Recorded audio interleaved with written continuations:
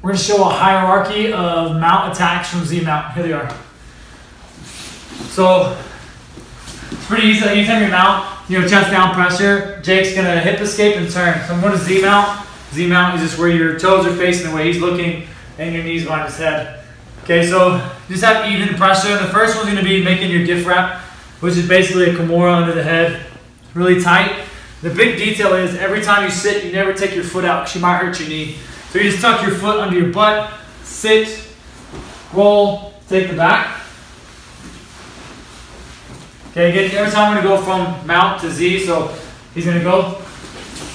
Second time I'm going for the gift wrap, but he straightens his arm away. So I just keep my seatbelt because I'm going for gift wrap. Come back. I'm going for the gift wrap, so I already have this connection. So when he extends his hands away, I release and I just have a seatbelt. Same thing. Stay tight, roll over, take the back. Next one. Everything's the same. He goes. I'm going for the gift wrap. He extends. Instead of going for the seatbelt, I'm going to go ahead and undo his collar. Pick it up for a second. All I'm doing is flipping his collar so I can reach in. Because this isn't as good of a grip as flipping the collar and my forefingers spit. Okay, so one more time. I'm going gift wrap. He extends. I'm going to undo his collar, feed my forefingers in.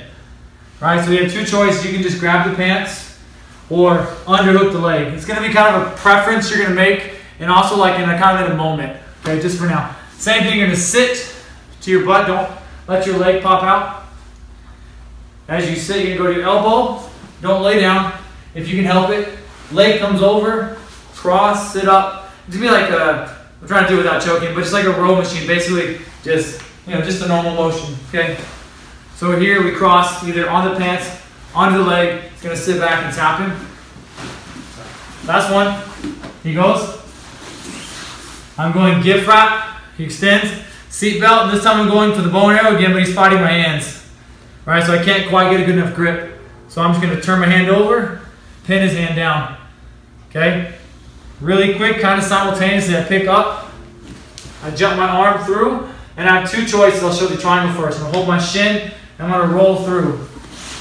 As I roll through, it's going to step, turn, and lock. The last one. I'm going to run through it really fast. It'll be the same thing with the arm bar. He goes.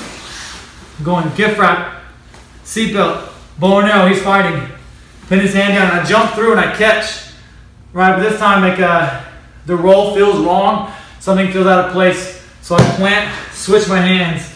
Bring my knee over his face, and I'm going to look toward his butt and extend, belly down. I'm just going to pull the arm. I can tap him, or if he rolls, as he rolls, I'm just going to keep holding his thumb, switch my feet, get the tap.